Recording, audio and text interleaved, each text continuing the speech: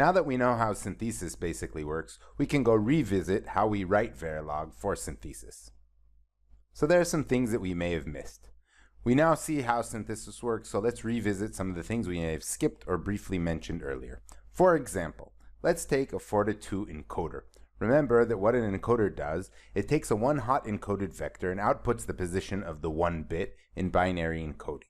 Okay, so one way we could possibly write this, and I'm just going to show you how different ways of writing our Verilog could affect things. Okay, so we can write always at x, begin, encode, that's just the name of the block. If x equals 0001, then we'll output 0 for the 0 position of the 1. If it equals 0010, we'll output the 1 position, 100 the 2 position, and 1000 we'll put out the 3 position. If not, we'll propagate an x.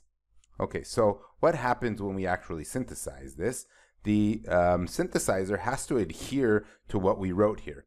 And we see that there's precedence. It has to check this condition before it checks all the rest. That causes what we call priority logic. As you see here, we have to check this 0001 going into a multiplexer, and we have to check that before we check 1000. And it makes the synthesizer put this type of a structure out, and the reason is that that's what we told it to do. It has to check all this in a sequential fashion, so this has to happen before this, and that causes this thing called priority logic. That may be something we wanted to do, but often it was by accident.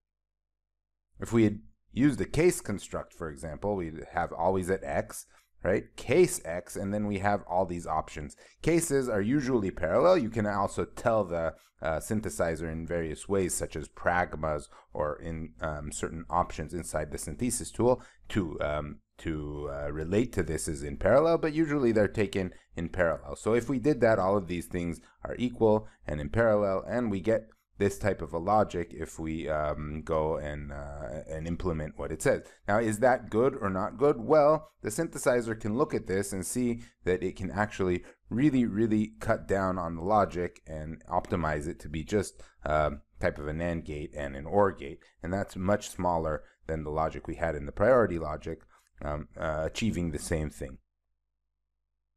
We could have also written it a bit differently. For example, let's say what would happen if we could guarantee that the input was one hot encoded. We know it's one hot encoded because say our logic wouldn't allow it to be something else. Then we could just write the code differently. We could write just looking at the single bit, if x0 or if x1 or if x2 or if x3, and that could bring out different type of logic. Again, this is priority logic because we're looking at x0 before the rest, and we get what we call a priority decoder.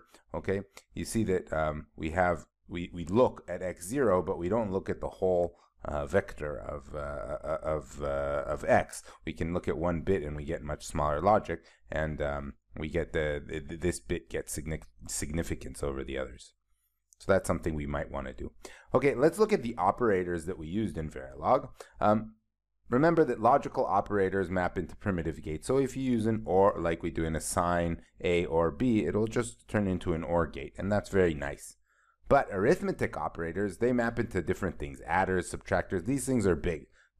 They can be unsigned 2's complement. They have to take into account carries, right? And then if you write something like a multiplier, then it's going to be a big multiplier. So it's not that trivial, and it's much better to do it if you can stay away from it with all kinds of shifters and things. And if you write modulo or divide, that's going to be a bigger problem because modulo and divide are really non-trivial types of implementations. Okay, relational operators, bigger than, smaller than, etc. They make comparators. Comparators, again, these are a type of like an adder or subtractor, and so they're going to be big. Now shifting. Shifting is interesting because if we shift by a constant amount, look, this is a shifter that shifts by 2. All it does is it makes a connection between the input bit and the output bit, and that does the shift. That's because it's by a constant value. So this is very cheap logic. But if we have a variable amount of a shifter, we need a shifting module, and that's another big arithmetic block. So if you can turn it into a constant shifter, please do. Okay, conditional expressions like an if or a case, they obviously make logic such as multiplexers. Data paths are very interesting and important. So adders and multipliers and so forth, as we said, they're complex. They have a lot of meaning. And you probably learned in a previous course that there are different ways to do this. For example, a multiplier. It could be made with a Wallace tree multiplier. It could do Booth recoding. It could use a carry-save adder array. There are lots of ways to do this. And in most of the tools nowadays, what happens is that you get these IPs, these pre-written kind of structural descriptions of how to make these different types of architectures, and the synthesizer will either choose one of them for you according to the different constraints that you enter into it, or you can actually explicitly tell it to use one type or another. These in Synopsys are called designware. They're kind of the father of these types of IPs that they're soft IPs that you can use to implement. Cadence calls theirs chipware. So these are types of things that you should use, you should be aware of. You can look into the user manuals of designware, chipware, or whatever other companies provide, and see how to instantiate them, see how to use them, and see what actually the synthesizer decided to use in implementing these things.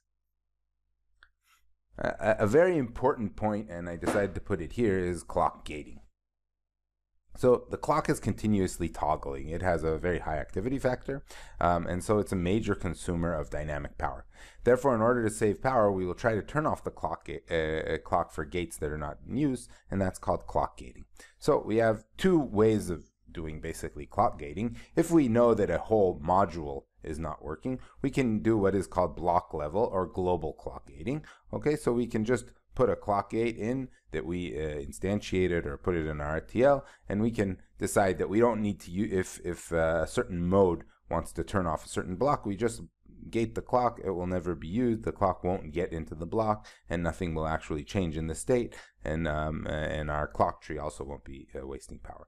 That's one level. It's a very coarse level. There's another level that's local clock gating or register level clock gating. We can see in a second how we can implement for each and every register. We can check if we can put a clock gate in certain conditions. So what are those conditions?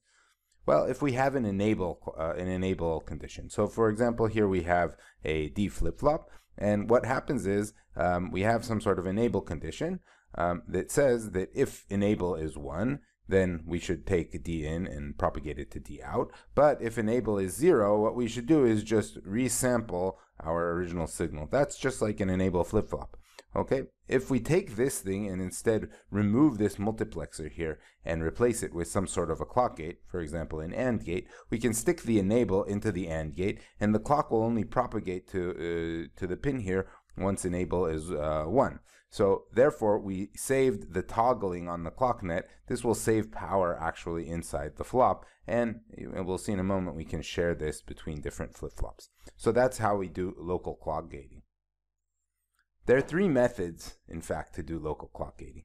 On the one hand, we can use the logic synthesizer to find and implement local clock gating opportunities. So if we just write a flip-flop always at pos-edge clock, if enable q equals d in, then what can happen is the synthesizer can run over this code and see, aha, I see one of those examples like we saw a minute ago, an enable flop. I can remove the enable and instead use a clock gate. Remember, this is not Boolean equivalent, but it has the same functionality. A different way is to do it with RTL code, where we can explicitly specify clock gating. So we can assign gated clock equals enable and clock, and then always at pos-edge gated clock. So we only propagate the gated clock into a flip-flop that doesn't have enable in it. A third way is to explicitly instantiate a clock gate in the RTL. So we have this module called clock CLKGX1. We can instantiate it, give it an enable signal, a clock, and the out of it is a gated clock, and put that in the flip-flop. So that's another way to do it. We can also do some of these at the global method. One is using this RTL code, and the other one is instantiating a clock gate. Often we'll use the instantiation actually of a clock gate, because that way it's easy to tell the synthesizer not to remove it and to keep it there, even though it may not look like it has any reason to be there for some sort of synthesis algorithm. But maybe I was lying to you, because what happens if there's a glitch on the enable signal? Look, we have this AND gate here. Glitches on AND gates can propagate. So let's look at what happens here. And we have our clock signal, we have our enable signal, and let's see what happens with our gated clock. So the clock went down here, and there was a glitch on the enable signal, and lo and behold, nothing happened to the gated clock signal, so we were fine. And as I say here, we live in a perfect world. We get a little smiley face, and it's even green.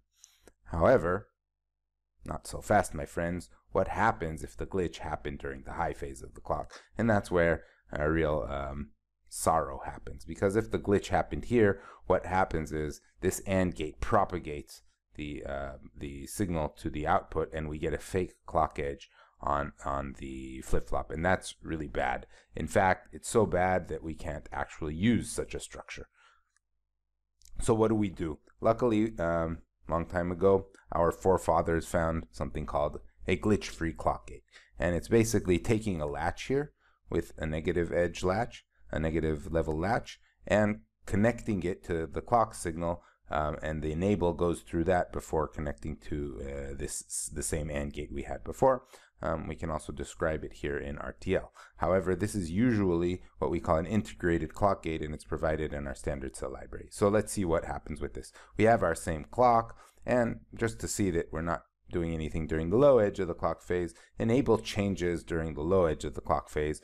And what we see here is that enable out, this signal over here, it basically follows whatever happened at D, right? Because this is a negative latch. When clock is low, then this latch is transparent, and enable out goes low. Did it cause some sort of glitch on gated clock? No, because clock was low, and therefore through an AND gate, gated clock was low, so any change on enable out didn't actually do anything to us, which is the same as just putting an AND gate over here. So it was fine that we propagated our enable out signal during the low phase of the clock. So what happens if we have our glitch on the high phase of the clock over here? Well, at that time, our latch is actually opaque, and then the D will not be traversed, will not be passed over to the enable out. Enable out will stay stable at 0, and our gated clock signal will stay stable at 0. So this solves our problem, and this is the type of a clock gate, either using an integrated single standard cell or by writing our RTL in this way, we get this type of a structure. We can merge clock enable gates. As you saw, putting a latch and AND gate is kind of expensive. Latches are big. So what we can do is we can find all kinds of places where the same enable signal goes to multiple flops. If the same enable signal is going to multiple flops, then we can just use one clock gating cell, providing the gated clock, and then pass all those gated clock to all these flops, and then the extra area of this latch or this integrated clock gating cell is divided among all those flops, and that's usually what's done. We can usually tell the synthesis tool what our threshold is of how many flip-flops that have to share an enable signal in order to use this clock gating, or else it's too expensive to do. Another type of gating is data gating. Clock gating is very well understood and automated, but there's another thing that happens on data signals that we can also sometimes save power. There are different heuristics and algorithms to look for data gating, but it's not as trivial and straightforward as clock gating, and we should write our RTL with this in knowledge to try and keep our power low. So for example, here's a kind of a simple example about this type of a thing. We have some sort of an ALU, and it has a shifter and an adder inside, and we have this signal called shift add select, which selects either to output the shifter output or the adder output to the next level on.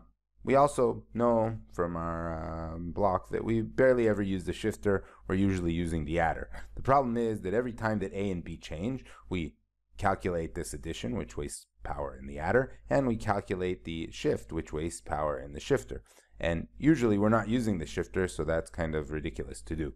So instead of that, what we could do is put a data gating AND gate on the entrance to the shifter, and then as long as this select is selecting the adder, the inputs to the shifter will be 0, and we won't waste any power on changes due to A and B changes on the shifter. So that's the type of a thing that we could do. Point about that is what's called a linter. So there's a linting tool or a linter. I'm not sure exactly where the word lint comes from. Maybe it's for cleaning up lint like in your laundry, but it is something to find all kinds of problems with how you wrote your code. It finds things that could cause problems in simulation and synthesis, things that could cause mismatches between simulation and synthesis, places where you could put a clock gate, places that will cause latches to be inferred, clock domain crossing issues, and all kinds of strange assignments and bit width and stuff like that. Actually, these type of lint tools, they usually output lots and lots and lots of warnings, and a designer will have to go through them and kind of try to clean out their log files, because many of the things were done purposely, but sometimes it can pick up some really bad problems. Note that it's not for checking syntax. Your simulator will already check syntax if you're missing a semicolon or something. But I just want to mention that some of the synthesis tools, maybe even some of the simulation tools, will already give you basic lint warnings, such as is done in Genus with some of the check design tools.